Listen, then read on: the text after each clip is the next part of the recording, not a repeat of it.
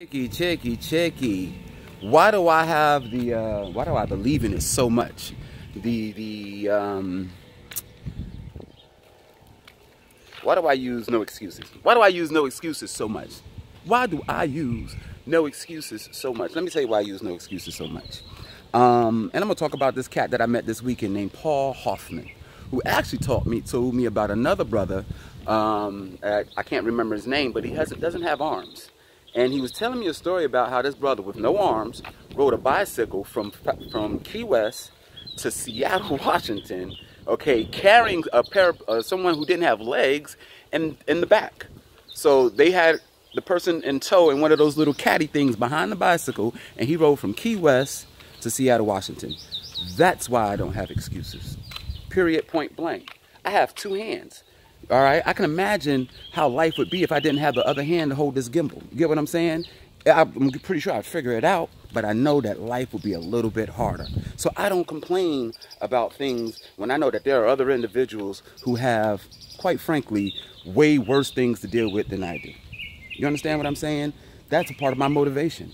You know, when I see paraplegics, when I see people in wheelchairs and, you know, people with one leg and honestly individuals dealing with obesity and things of that nature, it motivates me even more to go out there and do more. You know, it motivates me to jump on my unicycle and go out there and do a few miles. It motivates me to jump in the gym. It motivates me to do handstands and all of that stuff because I can, you know, because, you know, I know that there's an individual who appreciates the fact that I'm doing it and they're living through me sometimes, you know.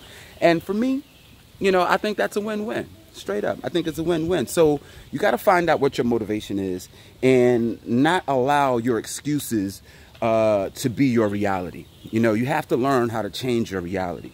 You know, and I'm going to give you a real quick example of that.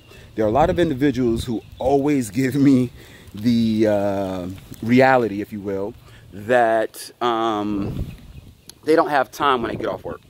Right? Nobody ever has time when you get off work. And that is your current reality. But the truth within your reality is that you do have time. What you don't have is the energy. Maybe if you eat a little bit before you leave, you might have the energy. And if you have the energy, you will create the time. So you've now just changed your reality from saying, you know what, I don't have time, to now you do have time. And now you understand why you didn't have time in the first place. It wasn't the time that was an issue. It was the mere fact that you just really didn't have the energy. I mean, think about it. How many times have you decided, you know what, I'm going to go out. I'm going to go out and kick it and whatever the case may be. And right before it's time to go out, you're like, and I'm staying in the house. How many times you say when you go in the house, you staying in the house? You understand what I'm saying? So if you change that reality, life will be beautiful. That much I guarantee.